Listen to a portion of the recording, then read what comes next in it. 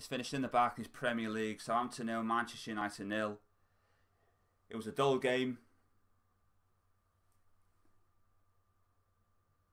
In the first half, Southampton get a penalty kick. Handball by Bailly. Debatable whether or not it was inside or outside the box. Mike Dean gives it. Everybody knows by now that Mike Dean seems to have his own rules when he referees games, rather than following his boss's rules. And it just shows the inconsistency of the referees. Gabaldini steps up, takes the penalty kick. No pace in it. Romero goes the right way. And if it does go to penalty kicks next week in Stockholm, then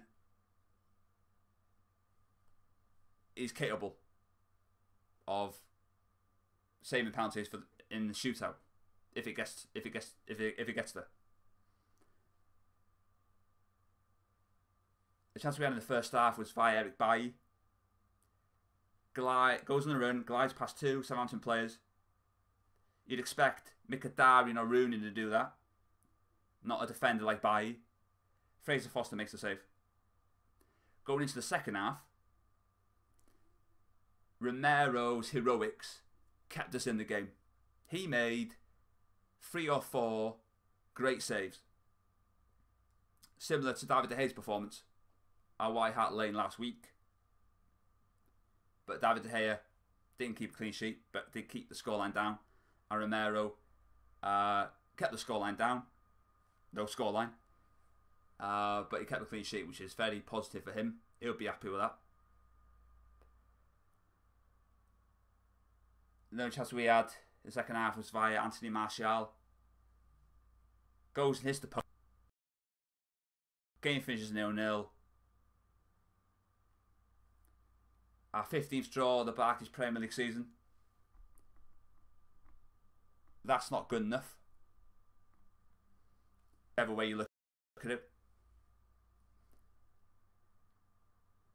In Van Gaal's first season, we accumulated 70 points. Now, if we beat Crystal Palace, we will only be 1 point off Van Gaal's total. So we can't equal it, and we can't go beyond it. And Mourinho was moaning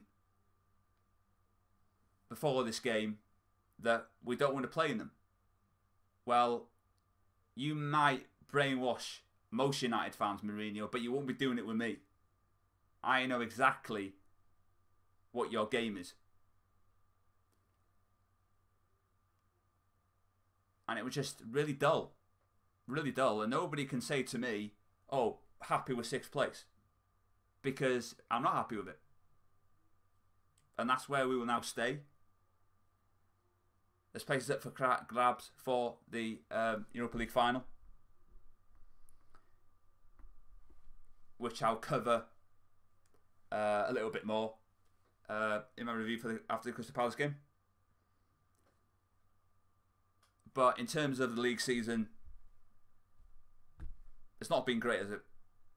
But I think there'll be a lot of changes for the Crystal Palace game. So yeah, that's basically it. So I'll see you for the next review, which will be Crystal Palace on Sunday. Bye for now.